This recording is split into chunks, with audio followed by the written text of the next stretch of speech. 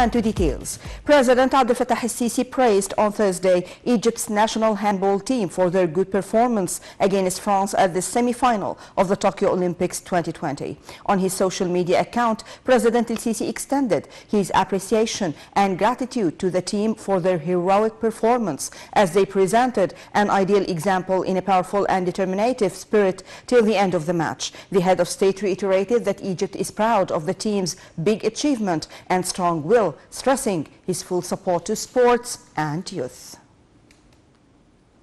Prime Minister Dr. Mustafa Madbouli praised the inauguration of Silo Foods City for food industries in Sadat City, Munufaya Governorate. Madbouli expressed gratitude to the armed forces for their efforts in implementing such mega productive edifice, which aims at achieving stability of food security. Reviewing the outcomes of field visits to follow-up projects of the presidential initiative Decent Life for Developing Rural, the Premier stressed the significance of such projects in changing living conditions of citizens living in the countryside around the country. He also pointed out to the positive economy indicators praised by Moody's to reach the level of B2, the matter which mirrors the international institutions' confidence in the country's strong economy.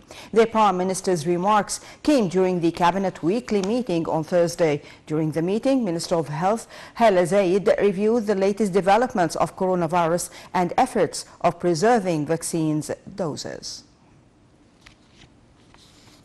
Foreign Minister Sameh Shoukry held phone talks with his Italian counterpart Luigi Di Maio, where he stressed the need to stick to the outcomes of Libyan Political Dialogue Forum held recently in Geneva. Shoukry stressed the importance of holding the Libyan elections in time and getting the foreign troops out of the country, welcoming Libyan move to open the coastal road connecting Misrata with Sirte. Concerning the situation in Tunisia, Shoukry expressed Egypt's support for Tunisian President Kais Said's measures to protect the state's institutions and overcome critical crises.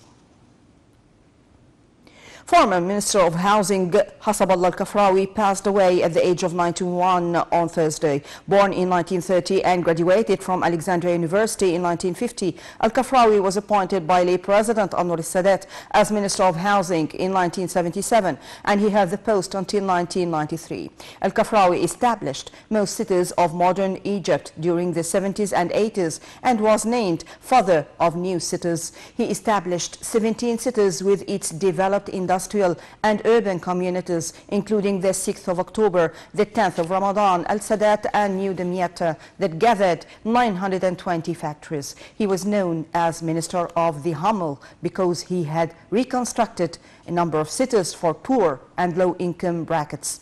Al-Kafrawi claimed many posts, including the Governor of Damietta in 1976 and Deputy Minister of Housing for Reconstruction in 1977.